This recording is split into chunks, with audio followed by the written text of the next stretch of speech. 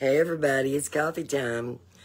Tonight we're going to be joined by Stephanie Hewling, and she always has a good word from the Lord. She is well read in the Bible, and Daniel is as well. I was reading the verse of the day this morning, then I usually try to read the chapter, and it was about Esther, and that is such a beautiful love story and a beautiful story of how God took this young girl and she literally was used to save her people. And, she became the king's wife. It was really a good story. Hey, Jeanette, if you ever want to read a beautiful love story, then you can find that in the Bible. You can find murder mysteries. You can find anything you want. Any kind of story you want is in the Bible. And Esther is just, Stephanie is watching. Okay, Stephanie, you send me a friend request. There she goes. And I will approve it and send an invite, and she should be joining us.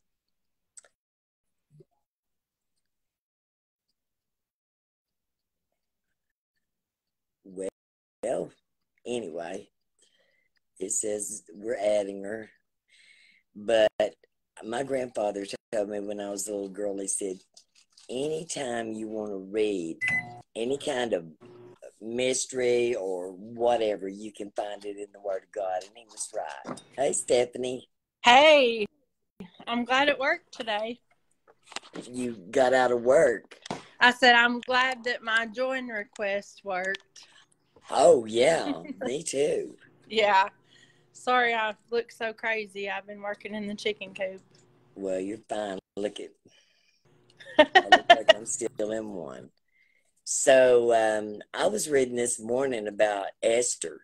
I just read the verse of the day, and then I read a little bit of the chapter, and I thought that was pretty inspiring, the story of Esther, how God took one woman, and women back then were so powerless, Yeah.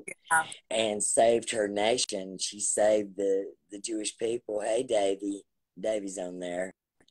Davy, we don't know why, but I can't hear Stephanie without my Bluetooth, and I can barely hear her, but I can hear her. I mean, I'll just barely hear her tonight because I don't have my Bluetooth. And I've got all my Bluetooth capabilities turned off, so it's not that. But what would you like to talk about tonight, Steph? I mean, whatever you want to talk about, I'm good with. Yeah, I think Esther is very inspiring, and I think too there's a lot of parallels to Esther that we have today. We're in a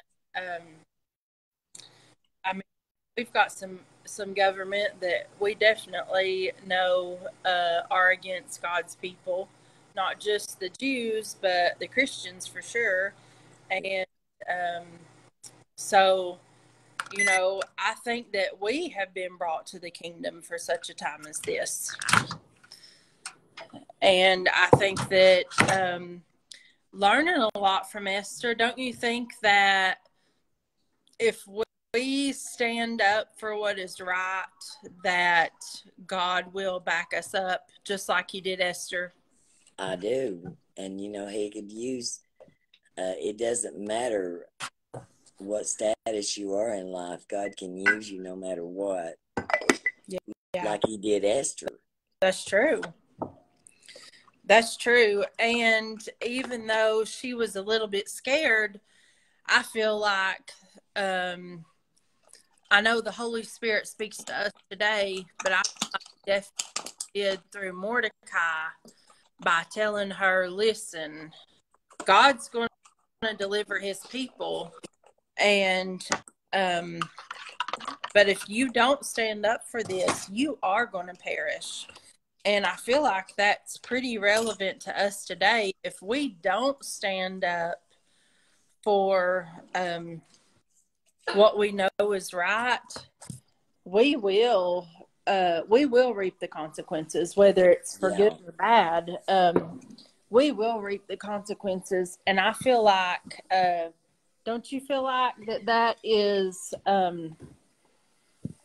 don't you feel like that God's calling us today to stand up for what we know is right, stand up Yep. for marriage the way He designed it, and stand up for, stand against some of this stuff that's the laws that are passing, and stand against these laws that go against God's word.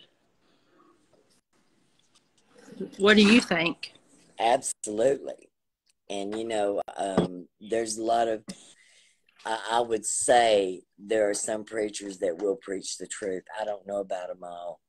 But, the truth has to be told, or they're going to be responsible for it.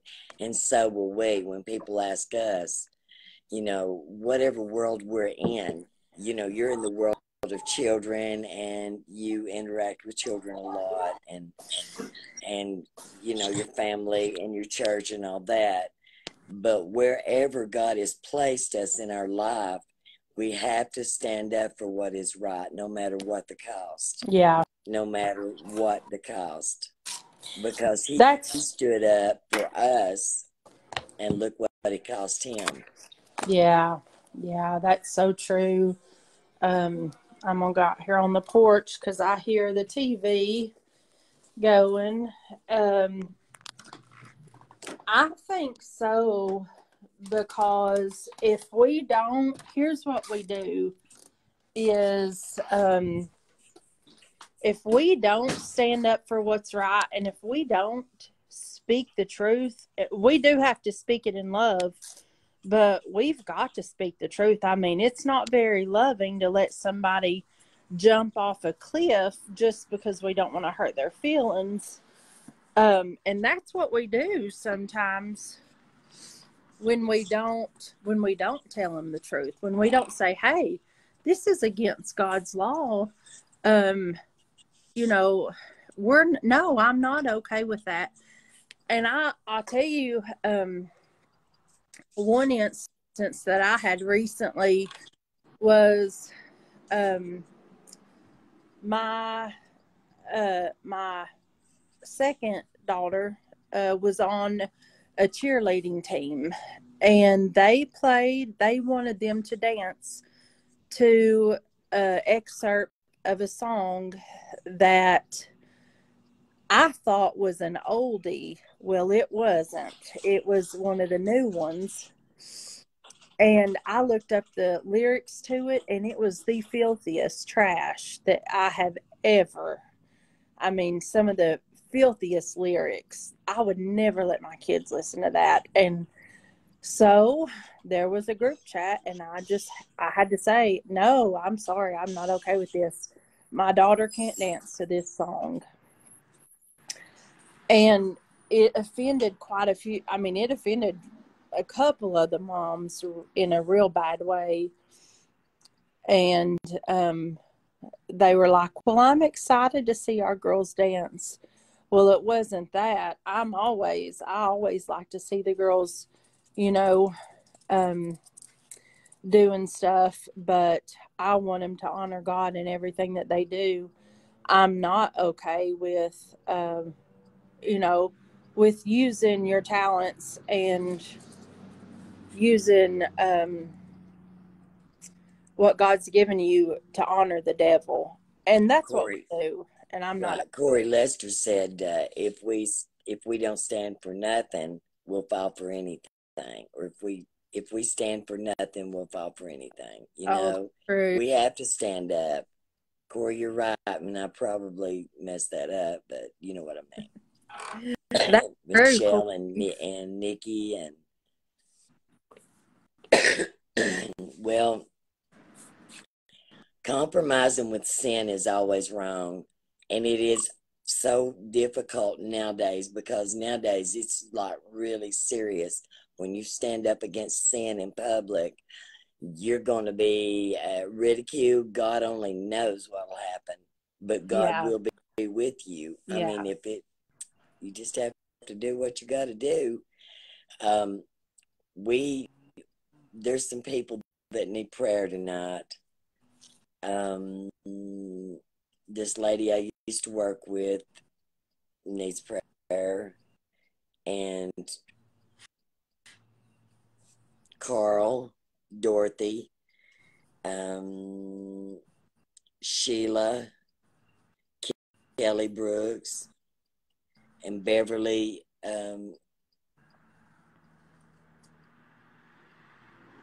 Beverly. I'll just say Beverly. These people really need a touch from God. Some of them have cancer. They're really sick. And hello, Winona and Michelle. But we really need to come to the Lord with prayer. When we do pray, I want y'all to know that we do pray over these names, and we do trust that God will. We expect a miracle. We expect Him to. We hold Him to His word. Watch over, perform it. That's right. That's right, and He will. And you know, I was reading something the other day where the Lord was singing. I think is it in Psalms where He sings over us? In Zephaniah, he sings over us. Yeah. Yeah. Yeah, He does. Yeah, I'd have to look that up. But yes, He does, and he is for us, and he would not have written this word if He did not want us to take Him at His word. He is not a man that He should lie, and He does rejoice over us. I mean, He loves us, and how much more parents love their kids today. I mean, I love my kids, and if they've got a need, I honestly delight in meeting that need. I delight in it. And a lot of times we don't realize that if we've got a need, it's because God has a supply. And whether it's a need of financial need, whether it's a need of, I've just opened the door and let the enemy in, or whether it's a need of the enemy's attacking me in my health, or in my marriage, or in another area, in my emotions, whatever that need is, God's got the supply. He's already made provision for that need. I mean, everything that Jesus did on the cross provided it all. I mean, it absolutely provided it all. It was a complete work, and we're not begging God to all of a sudden, Lord, I need $1,200 for rent, or Lord, my kids need shoes for school. It's not like God's got to get busy and try to supply that need. He's already got the supply. So that should be comforting to us. I feel like that if we've got a need, God has got the supply, and He's not a man that He should lie. You can take His word to the bank, and you can stand on it. And if we have a need in our body, if we have a need to be healed, a lot of people can believe God, and I've been guilty of this, for salvation. Yeah. That's wonderful. Yes, we absolutely know. Nobody doubts that. But, and believing Him for healing is sometimes so difficult. And that should not be, because those stripes, by His stripes, we are healed. Yeah. There is a sickness unto death, but we don't ever know when that is. And we have to assume that God is going to heal us one way or the other. He will heal us. That's just the way it is. He cannot lie. He can't. He will keep His word. Yeah, He can't. And on that, and I've got to do some studying on that. But one thing I do know is it's the enemy that comes to steal, kill, and destroy. God doesn't, that sickness is a tactic of the enemy. God doesn't work. He doesn't use those tactics. He doesn't use that. Now he can work through it.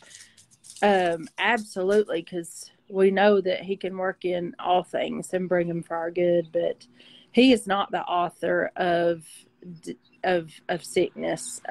He's not the author of if it's still kill and destroy. God's not the author of it. And a lot of times I believe, Stephanie, that God will allow something to happen because it was meant to exercise our faith, and it was meant to give him glory when he does keep his word, which he does keep his word, we know.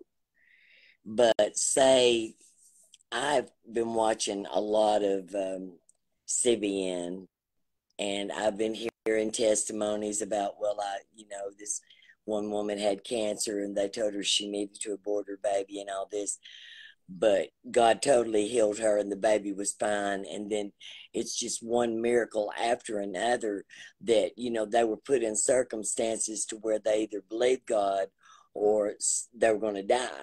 Right. And every time God came through, every time. Yeah. And a lot of times when God allows things, no, he doesn't bring sickness on us. I don't believe that either. But I believe sometimes when God allows things, that is going to work together for our good, and it's going to bring him glory. And a lot of times it's to exercise our faith, because if we never had to ask God for healing, how would we know he really would do it? Or if we never had to ask him to supply our need, how would we know? Mm-hmm. These situations that we find ourselves in and we think, oh, this is awful. Well, you know what? God has allowed that for such a time as it is, to where he can show his power and keep his word. I mean, I have seen God keep his word when, whoa, you can bring his word to his remembrance. Yeah, you can. And you sure that works. Speak that word out, and you know that it's got power. I mean, yes. It is the only word that's got power, and God watches over it to perform it. And absolutely, I mean, the plans, just like you're talking about Esther, the plans of Haman to destroy the Jews and tricking the king to do that. Yeah, it that did pass through God's hands, but also that, just think, if Esther hadn't have risen up, what would have been lost, but also how much that built her faith and the faith of her descendants. Yeah, I mean, you're brought to the kingdom for such a time as this, and we've got to, I think, remind ourselves, don't you? And it takes other people around us to remind us, hey, God's on your side. He's with you. We've read the back of the book. We know that we win because we're on the right side. And this is just a light momentary affliction. It's a temporary. Iron. It really is. We have to remind it when we're going through a valley and our friends are like, well, I don't know what they've done, but look what's going on in their life. Right. That is what happened to Job. Yeah. And, instead of encouraging him and say, Job, we know that you've not sinned against God, but, we're going through some hell on earth, right. Basically is what he was going through. Mm-hmm. But we have to encourage one another. We have to pray for one another.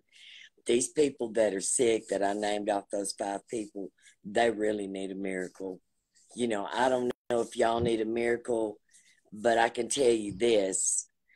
If you don't need a miracle, if you just need a blessing, be sure what you specifically pray for, because God will answer your prayers.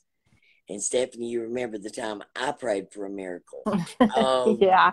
jeez. But, I needed a I blessing. I don't know that your prayer caused that bad thing to happen, but maybe it was the Holy Spirit. You were thinking, I need a financial miracle, which was probably the truth. But the Holy Spirit prompted you to use the word miracle instead of breakthrough or blessing. That He was prompting you, to pray that way ahead of time, because He knows what we need before we do, and He helps us in our prayers. And He already had that answer on its way. I Yes. didn't even have to pray for a miracle. I needed a blessing, and it was already in motion. But God absolutely gives us what we pray for if we believe it, and if it lines up with the word, and it's not Right. going to harm somebody or nothing, but Right. He supplies our needs according to His riches and glory. That's bigger That's than right. And words. He's got a lot of them, don't He? Yeah, that's right. Amen. Amen. That's There's right. Wanda and Judy, and there's Angie on here, and we've got a lot of people watching. We love all you guys. Yes.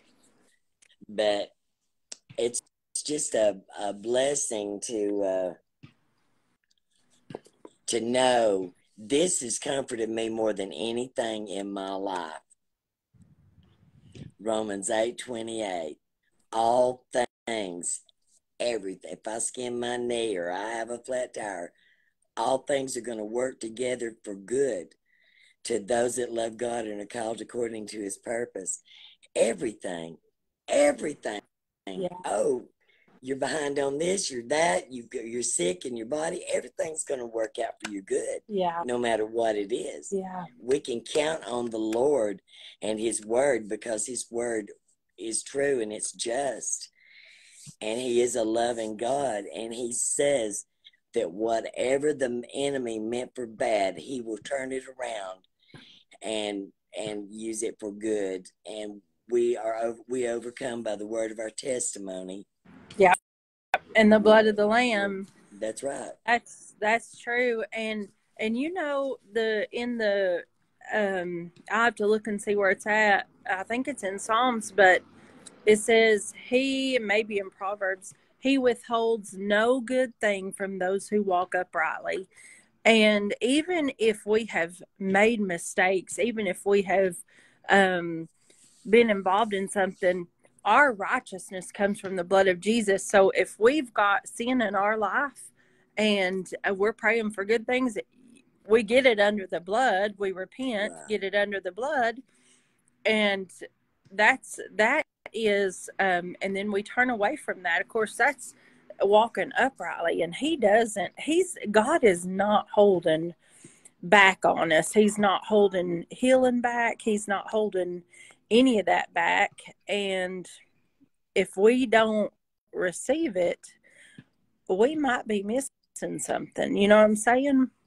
Like we might be us not understanding exactly right, or maybe there's something else. He's having us walk a certain thing out. So, but I found that verse. It's in Zephaniah 3:17. It says, "The Lord your God is in the midst of you, a mighty one, a Savior who saves. He will rejoice over you with joy. He will rest in silent satisfaction." This is the amplified version. It just brings it out a little bit more. "And in His love, He will be silent and make no mention of past sins or even recall them.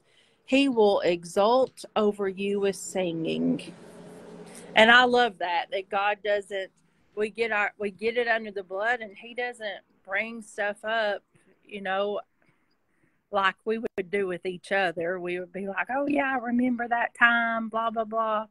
God doesn't, I mean, He doesn't hold Amen that to against. that. I don't know who sent me a friend request, another one, or not a friend request, but a request to join I don't know if it was Corey or who, but if you'll send it back again, you can get on here with Steph and myself. We'll be glad to have you and hear your opinion. Cheri Moats is on here, Pam Ayers, and there's a lot of people that need to hear this. God loves you.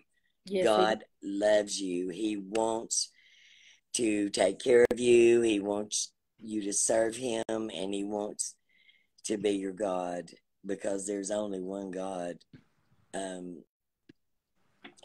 that is our Lord. That is the Lord God Almighty, Jehovah Jireh. And there's so many names. I had I don't know if it was a chart one time or whatever, but it was the names of Jesus. I still have that somewhere. But there's one with all the names of God, and it is so neat to see all the names of God. It is so wonderful. Yeah, it was a poster, Nick. Poster. It was a poster, yeah. I remember that.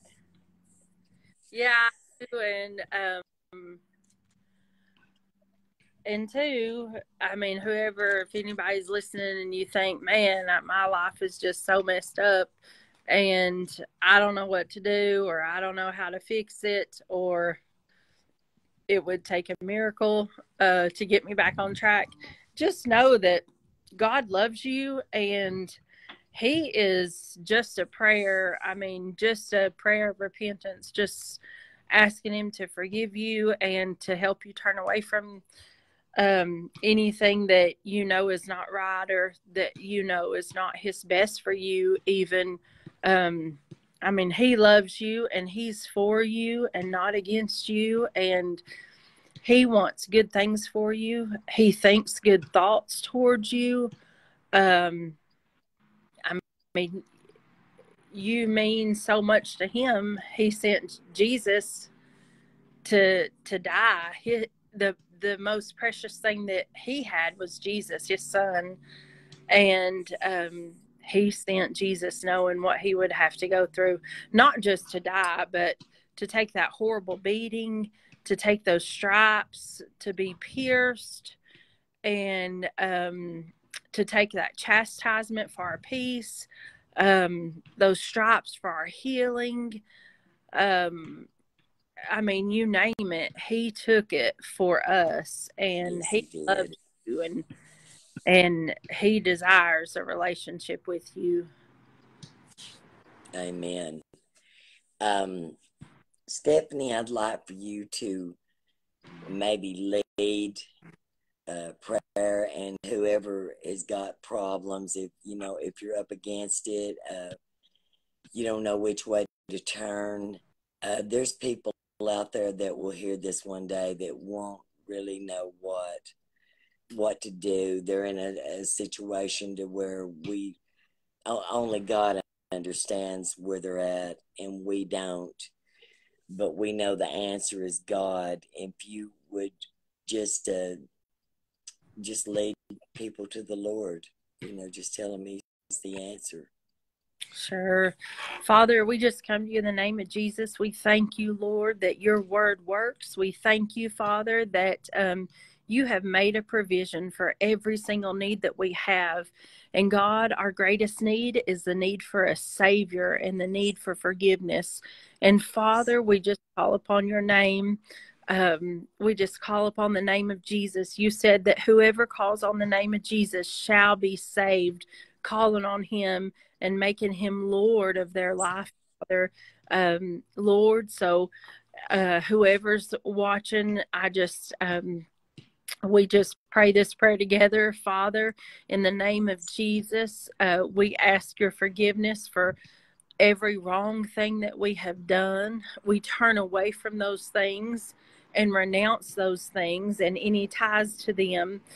And we just turn to Jesus. We believe that he is the Son of God, that he lived a perfect life, that he died on a cross and took an ugly beating for our peace and for our healing, that he did a finished work on the cross that made a way for us to be in heaven with you And on 3 days later, he rose again.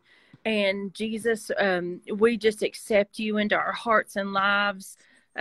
We make you Lord of our life. We live for you. We love you. We thank you that we are forgiven, that we are on our way to heaven, that we have that joy of the Lord, that we know that we are saved because we've done this according to your word. We've obeyed your word, and we know your word works. And Father, for those that are facing sickness in their body, I take the authority that Jesus has given me, and I command that sickness to be gone in the name of Jesus. And whoever is watching, just place your hand wherever that sickness is or whatever is going on, and just command it to leave. We command that to leave in the name of Jesus, and take our authority and command healing to manifest right now in the name of Jesus. And Father, for any financial needs, any needs that we look at, Father, and we think, how in the world can those be met? Lord, we call that provision forth in the name of Jesus. We command financial provision to come forth. Father, we command, we call our brothers and sisters back to the house of God, the ones that have fallen away or turned away from you or backslidden, Lord. We call them back to the house of God. Lord, we just speak restoration and healing over relationships tonight. God, we just invite your Holy Spirit in and just declare a healing in those relationships, Father. We declare that the truth be spoken in love, and that hearts would be receptive and be willing to forgive, Father, and be willing to receive your forgiveness and your love.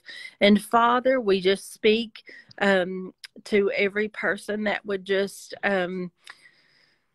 Lord, just need a touch from you, just need revival. We just declare, Lord, that revival's coming in their hearts and lives. And Lord, your word says that if we draw near to you, that you'll draw near to us. So we speak that in the name of Jesus, and we do it. And we know that you are a rewarder of those who seek you, that if we diligently seek you, God, you reward us for it.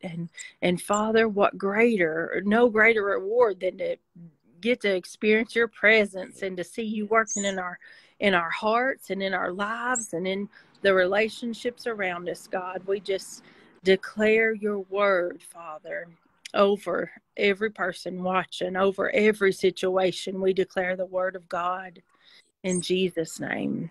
Amen. Amen and amen and amen. That is wonderful, Father. Thank you so much. Bless Stephanie for being with us. Take care of all the ones that we've brought before you, Lord. And for Brother Harwood and Kaylee and Tracy's traveling and Missy and different ones, Lord, we just thank you that you're going to use their life to glorify your name, Father God. And we give you all the honor and glory in Jesus' name, Lord. Amen. Amen. Amen. That was awesome. That was awesome. And everybody's saying amen on here. Oh, God's good. You have an open invitation, Stephanie. Anytime you want to do this, you're welcome to study up, join us once a month or whatever. We'll be fine. We Okay. would love to have you every week. We know you're not going to do that. Well, that sounds good. I'll look forward to being back pretty soon then. All right. We love y'all. And Stephanie, I love you. Love you guys. Love you too, Mom. Stephanie's my daughter, one of my daughters. So she's my second baby. She was my birthday, or no, she was my Christmas baby. She was born on Christmas Eve. Yeah. Hey, we love you, Nikki. All right, y'all. Until next week. And love you too, Angie. Angie, I love you too. And Stephanie does too. She loves us both. We will see you guys next week. God bless you. And remember, He is only a prayer away. You don't have to go hunting Jesus. He's right there. That's right. All you have to do is come to Him with a humble heart, with a complete humble heart, and there he can be found. Yeah. All right. Good night, God. Love you. God Good bless night. you all. Love you, honey. Thank Love you. you too.